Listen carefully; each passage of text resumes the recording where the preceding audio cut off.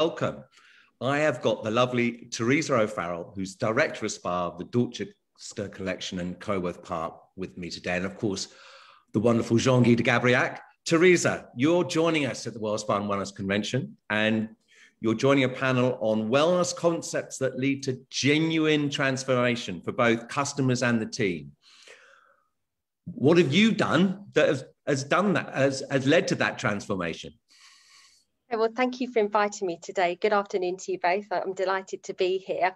I mean, well, what a question. I mean, wellness at the moment, everybody's talking wellness. Well-being is for everybody. So following the lockdown, we all know what's gone on over the last 2 years, so I'm not going to go back and talk about that too much. But that opportunity, after we came back after the lockdown, people's focus was their health. People, in many different ways, their emotional health, their mental well-being, their physical well-being, their social well-being, all of those things became much more at the forefront of everybody's mind.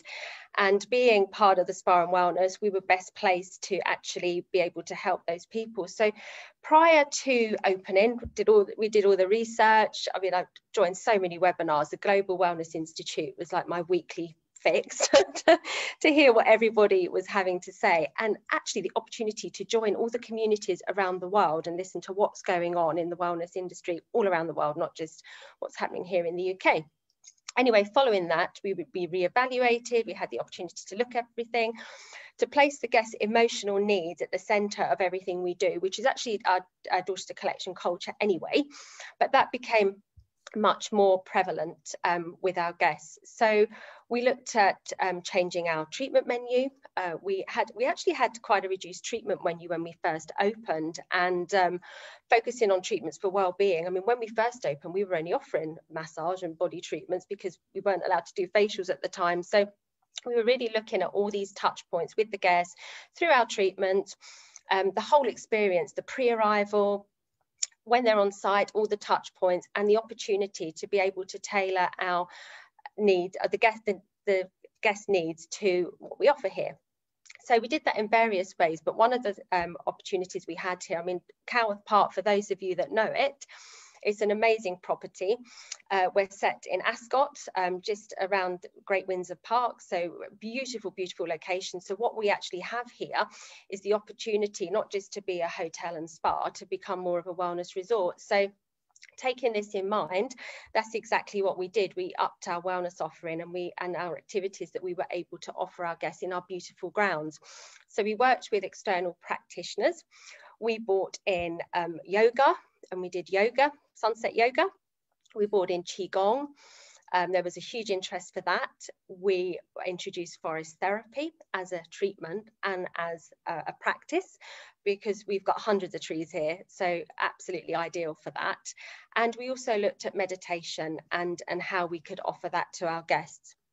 And everything was so well attended, so welcomed by everybody. So that kind of set the base for what we're actually doing now. And we are looking at... Sorry to butt in, how did you, you mentioned responding to your guests' emotional needs. Mm-hmm. Two questions there. A, how did you find out what their emotional needs were? And also, how's, second and completely unrelated, how is it working with those external practitioners? Is that working well? Okay, so to answer your first question, our pre-arrival process is quite extensive here. So when a guest books to stay at any of our Dorchester Collection hotels, the pre-arrival process is to find as much information as we can out about that guest. And you can pretty much assume that most travellers now are wellness travellers, and they're looking for well-being, something more than they currently have at home, something additional to offer than what they're doing on a daily basis, weekly basis, or however they fit it into their schedules. So we would ask those questions, and in the pre-arrival checks, why you come in, a lot of the response was, we were engaging in conversations, we just can't wait to get out, we've been locked down, we need a break. A lot of people refer to stress. People much more openly talk now about their mental well-being. So we were able to focus in on this and then best advise the guests based on what they were telling us. Some people, it was just more social. Some of their well-being was more of a social aspect rather than spa, because wellness is far more than spa. It's the whole, how do you bring wellness to the whole hotel? It's not just the spa, and we need to be able to offer it to everybody. So that's what we aim to do, and a lot of that's done, and the information is gathered pre-arrival. Oh, good. No, I interrupted you. So and what are your plans moving forward? Mm-hmm. So taking all this in mind, we have the opportunity. The spa at Coworth Park, it's set into the most beautiful setting. It's a purpose-built spa. It's absolutely flooded with daylight. It's a very healthy building. We've got a live-in roof. And we have the opportunity to create some beautiful outdoor experiences for our guests to enhance their wellness journey further. So we're looking at building in some beautiful wellness facilities. Oh, so you're investing. We're investing. Mm-hmm. And in terms of part of the well-being is staff. I think a lot in the industry have reported on getting staff it was an issue prior to the pandemic. It's certainly an issue now. How are you coping? And are there any tips for others who have staff challenges? Well, that's where it all starts, isn't it? Workplace wellness. So that's the key. And that's something that we started in the lockdown. We started on Zoom. We started that journey with the team. Even the whole introduction back into work, we had a 3-week integrated program to bring everybody back before we opened. And we've continued that. We do the team's hugely important. You need a healthy team to be able to deliver the wellness services that you offer. So even now, we've made it part of, with my management team, we make it part of our team meetings. We always talk about wellness and well-being. Every time I have a one-to-one with the team, I ask them what they are doing to enhance their well-being, what's their wellness plan, what are they doing that week? And then we ask how we can support it. It's so important. And everybody's been tasked with writing their own wellness plans as well. And we'll do everything we can to support them. And you mentioned obviously bringing in external practitioners and expanding your offering in that sense. How have you adapted your core spa offering in terms of the treatments you're providing? So with the treatments, I mean, my menu before, the spa treatment menu before we went into lockdown was huge. It was pages and pages and pages. But actually, when you actually break that down, what do most guests want? It's the power of touch. So we actually looked at the different type of wellbeing experiences we were able to offer the guest. In fact, we're launching one next month as well. We've got a brand new sound therapy treatment that we're launching with Ishka. And it's an incredible concept that, what's actually been created. It's not just your average sound therapy treatment. There's been a lot of thought and a lot of planning gone into this to actually produce the right music for the right stage of the treatment, bringing the Outer Hebrides to the countryside of Coworth Park. So we've done all this by listening to what our guests are asking us for. And in your question about the external practitioners, we're very lucky to have some very talented practitioners that live locally, that we actually worked with them prior to COVID. So we did used to offer corporate wellness. A lot of our corporate groups would ask for that to be included in their sessions here. So we were quite used to working with external yoga tutors and things.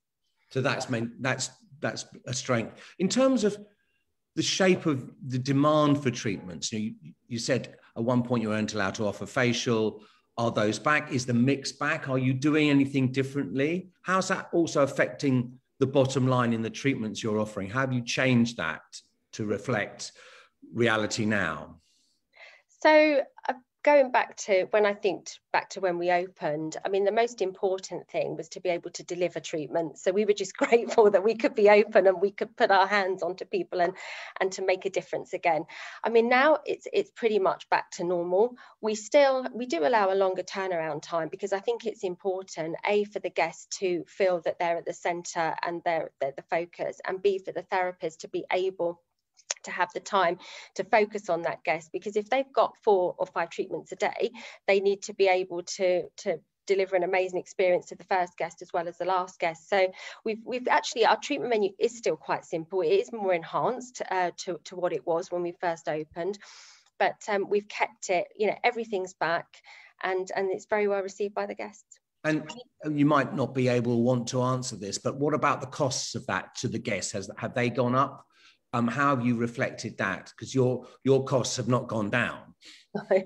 No, and you know, that has to reflect in what you're charging. But I do believe that, you know, guests will pay for a quality service, and that's something we deliver service excellence here. So we will expect, you know, we are known, our reputation is for delivering service excellence, and our treatments are incredible, and we've been able to price that accordingly. There has been a price increase. You have to, it's a business.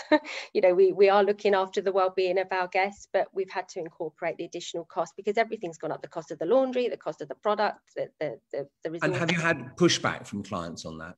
No. Not at all. Not at all. And that was evident from day one.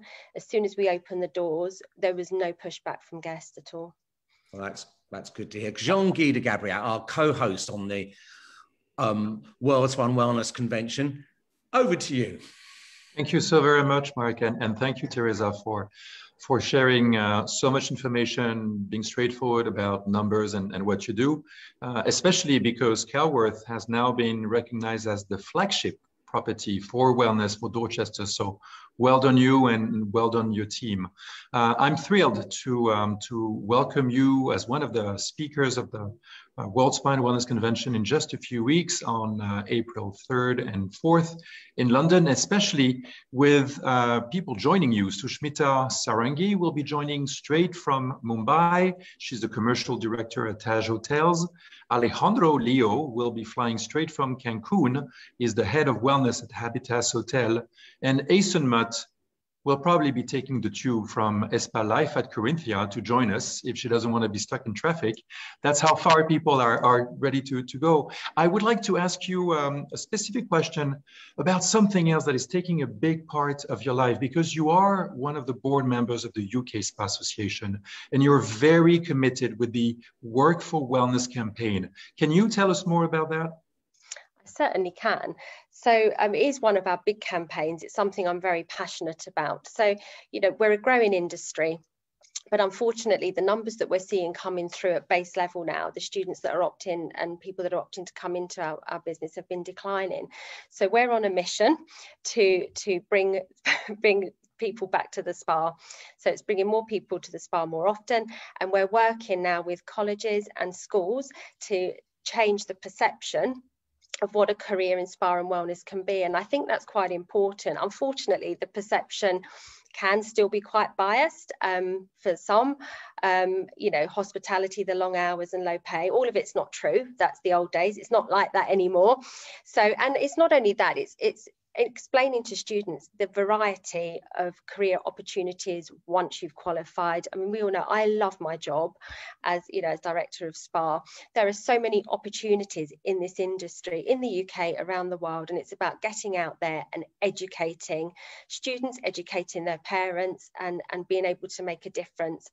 And we're going into schools, we're attending careers fairs. Also, we're attending colleges. I've been into a few colleges recently to help students transitioning from leaving college into spa. I think that's equally just as important. So we're going to be working very closely with some colleges to actually go in and support them to bring through the future, you know, wellness practitioners, spa and wellness practitioners in the industry. That's very necessary, that work. Excellent. Any tips for those watching now on transforming business? Any particular things that any little examples, that large or small, that you've done at Calworth? I think when you're bringing wellness in, everybody is able to present wellness in some way. It's about understanding your hotel and your environment in every aspect. So you need to work out what your goals are. You need to work out, you know, the style of business, what's possible, what's not possible, and, you know, and make sure that they work operationally and practically as well. It's not a one size fits all. And this is something we can explore more on the panel. But to me, you know, having done a lot of research into this area, it really is, you know, when you're going out to introduce wellness into your business, understand what you want to achieve, understand what your goals are, and then, you know, on a practical level, you know, work with the style of hotel and environment you've got and the resources you've got to be able to deliver it. Well done, well done. Keep it simple as well. Yes. complicated. Teresa, I'm mindful of the time passing by. It's already 15 minutes, but without asking you to give too much of a sneak previews, or how do they say for the shows on